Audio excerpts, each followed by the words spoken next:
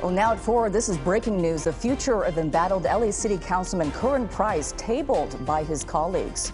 Hi, everyone. I'm Susie Sa. And I'm Juan Fernandez. Councilman Price is accused of embezzlement in the latest scandal to hit City Hall. That's right. Today, an LA City Council committee has been considering whether to take the next step in a process that could lead to his suspension. But we have late breaking news this afternoon about this issue.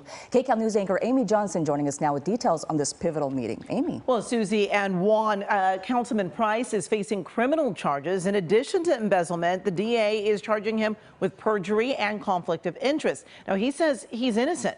The council's rules committee has been meeting all afternoon and just decided to put off a vote for now.